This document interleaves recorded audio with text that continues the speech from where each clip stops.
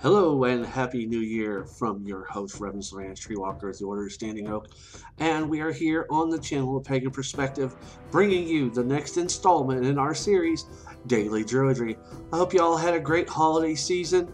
Hope you had a great Yule and good New Year. We've got a lot of things going on in the world, but 2021 is going to be a great time. In today's installment of Daily Druidry, we get a lot of questions, from people going, what is the Order of Standing Oak? And they want to know a little bit more about who we are and what we do. Well, just to give you a little bit of a background, I started out in my pagan career as my pagan path as a, your standard, Wiccan that had been initiated into a coven. And after a period of time, I started to branch out and look at other forms and types of spirituality. And it came to the point that I kind of looked beyond the dualistic structure of Wicca, and I said, well, there's got to be a little bit more. And I found the studies and growth of Irish pantheist Druidry. And in the year 2000, a long time ago, I decided to start a study group and group called the Order of Standing Oak, which is an Irish pantheist independent Druid order here in Springfield, Missouri. And ever since then, we've just grown. And we've got a lot of people that are affiliated with the group. We've done podcasts and things and had a lot of great success with Beltanes in the Park, other public rituals, drummings, and just all kinds of things. But, we also have those of people that are online and stuff, and those of you that are watchers here on YouTube that kind of want to know who and what are we about. So I'm going to tell you, I am the founder, Reverend Savannah Treewalker of the Order of Standing Oak. I am ordained in the state of Missouri and throughout the continental United States via the ULC. And hopefully here soon we will be getting our 501c3, and that will help us to be able to do more things in the community and help people and stuff like that. So that's a mission that we have going on. But also we kind of have to give you an idea of what our order is about, what we believe, and how we structure things. So the first thing that we're going to talk about for just a few minutes is the idea of the structure of the Order of Standing Oak. And the first part of our social structure is the tribe.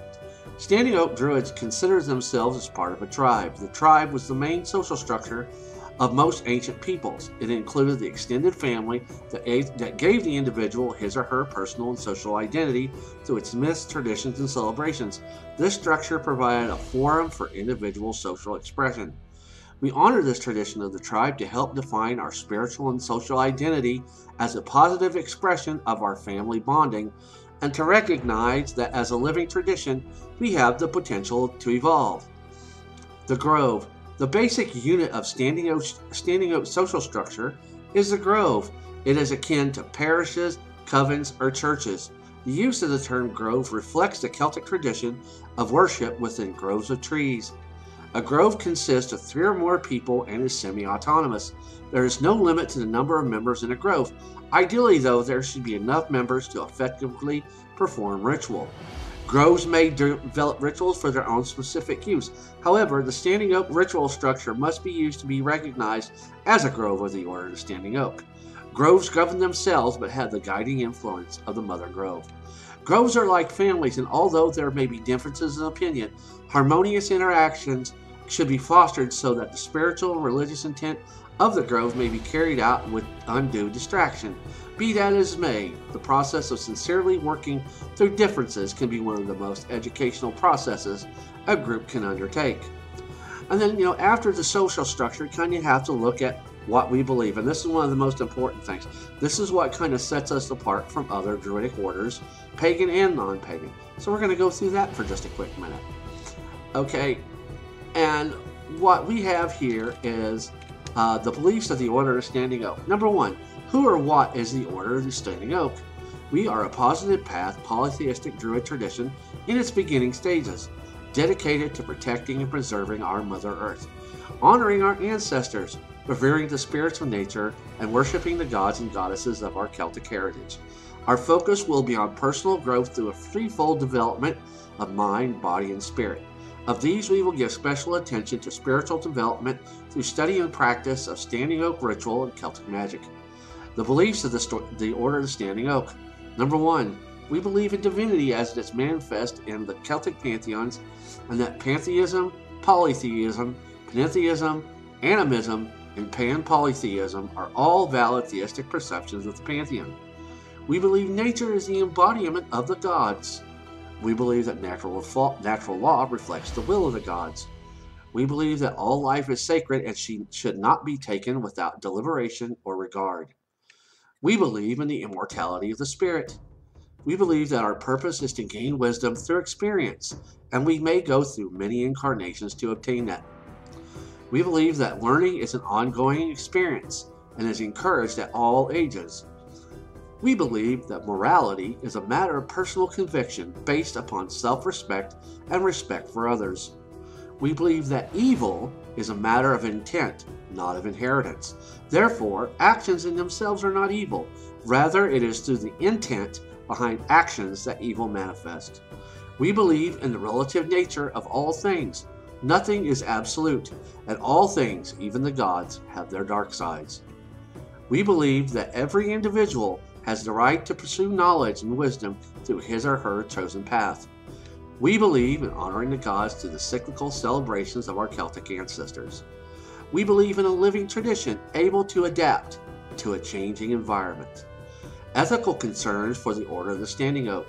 The Order of the Standing Oak does not discriminate on basis of age, although those under age 21 require parental consent. Race, color, national origin, or sexual preference.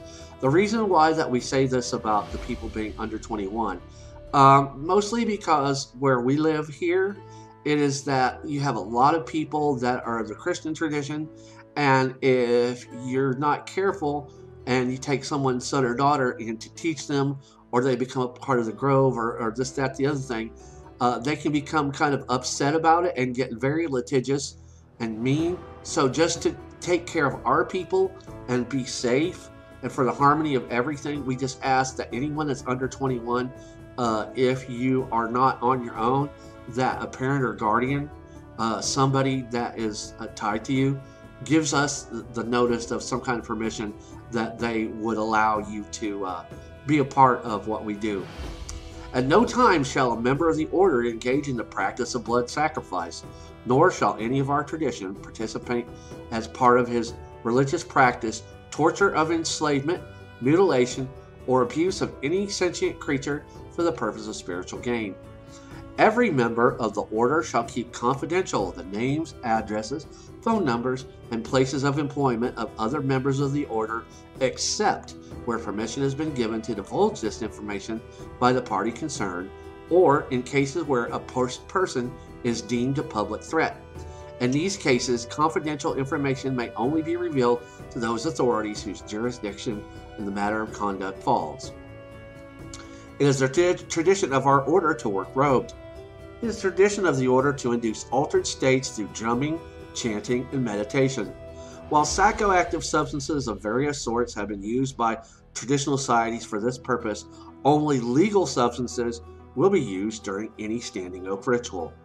We will not sanction bigotry, slander, or perjury, or other forms of harassment leveled at our members or other members of the pagan community. Initiates are expected to abide by their initiatory oaths and respect the confidentiality of any oath-bound material from our tradition or another. And basically, this is just the start. We're going to give you guys a lot more information. Also, we're going to tell you just a little bit about how that you can check us out. First, of course, this channel, A Pagan Perspective, here on YouTube. We've got more things coming up. We've got more videos.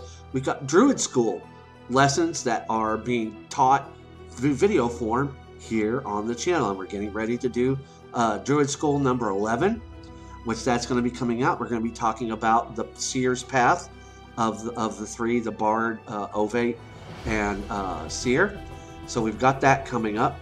And then also, we have a presence on Facebook, and that is at Missouri Druid School on Facebook, and we would love to have you come and join us there. And also, I have a blogger blog channel on the internet, which is where I post blogs of just anything that I'm thinking of throughout the year. We've done things talking about various books, various traditions, animals, just all kinds of things. So yeah, we've got just all kinds of things coming up in the future. And also, while we're at it, we're going to give you this last little bit today to tell you about our subscriber giveaway. We're going to be giving you guys a copy of the Book of Spells from Nicole de Pulfort. And all you got to do is like, comment, subscribe, and ring the notification bell to let you know whenever our next video for anything, whether it's daily druidry or anything else that we post. And what we're going to do is we're going to do an announcement video on January 10th, 2021. So all you got to do, if you want a chance to win this book, is put a comment into the end of this video, and I will link the video also where we started this subscriber giveaway, so that you can go there. And if you want, you can leave a video there, not a video response, but you can leave a comment there just saying you subscribed or hello or whatever you want to say. And then on the 10th, we will get a video together and we will take all of the subscriber comments and go from there. And if nobody, we're going to do this through a random drawing. It is currently open to those that are 18 and above and you live in the continental United States. And this is a beautiful little book. And if this book is not won by anybody, because we're going to do it with a random comment picker, if nobody wins or whatever, we're going to put it into another drawing, and we're going to up the ante. We might put Athame in there. We might put some kind of druid jewelry. You never know. But if you want a chance to win, you got to like, comment, and subscribe. Tell your friends, get them to come to the channel. And just keep an eye out. We've got a lot more daily druidry. I think we're going to have another video that I'm going to put out this week before we do the giveaway drawing reveal on January 10th. So I just wanted to take the time to give you guys a little bit more information about who we are and where we're going and what we're going to be doing in the future as this. And like I say, if you want to, check out my blog. And if you want to, come join us on Facebook, Missouri Druid School. We've got a lot of great people there. Until the next time that you see me, I'm Reverend Sylvanus Truewalker, the Order of Standing Oak. From the altar to the ring, blessings of the gold gods to you all. And we will see you next time.